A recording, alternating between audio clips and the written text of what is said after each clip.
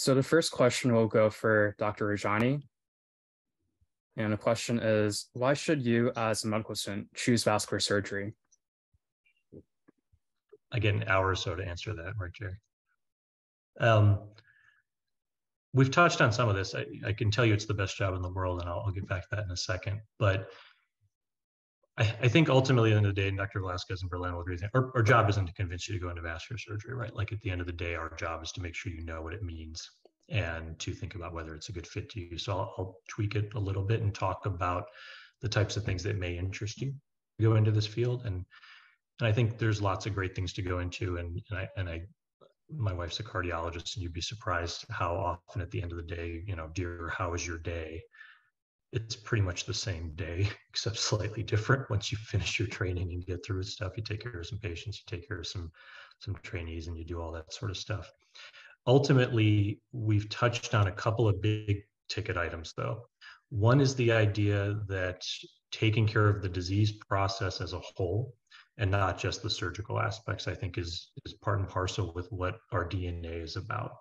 And one way I'll make that sort of more concrete is if you go to a surgical clinic and you see, let's say they see arbitrarily 20 patients in a day, you actually get a pretty good sense of the type of field it is based on the number of cases that are booked out of those 20 patients in a given clinic.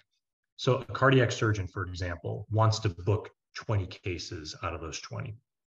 They want to be sent patients by a cardiologist who really need an operation, and their focus, which is really cool, is mastering that operation.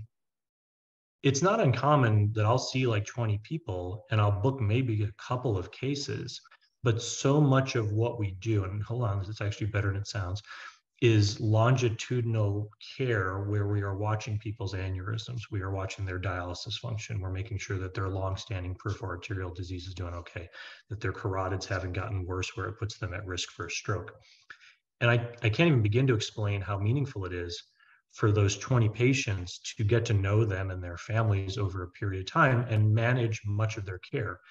Part of that has to do with the environment that I work in, that there isn't a lot of great access to care, which is increasingly true across this country.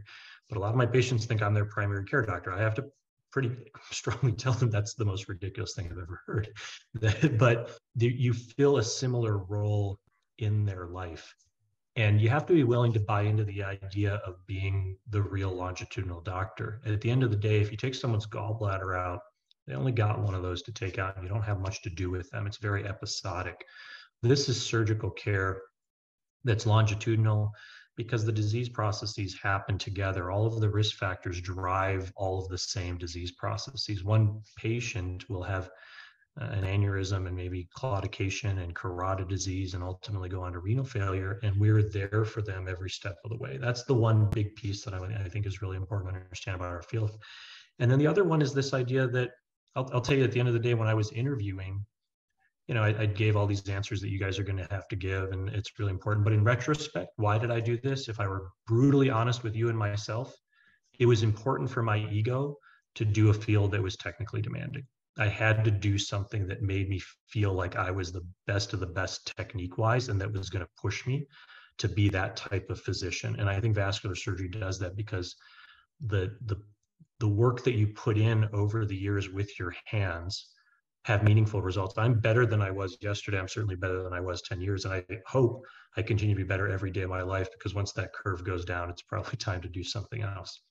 But that idea of being technically respected and master your craft from a fine-tuning standpoint of what you can do with your hands, coupled with that idea of broad-based care, I don't think you can find that anywhere else, because you're either just focusing on one operation, or you're doing a bunch of operations but not really providing longitudinal care because it's episodic. And I think that makes vascular incredibly unique. For me, those are the types of things that if they sound appealing to you, there's no field you're going to find that meets that. There's really not.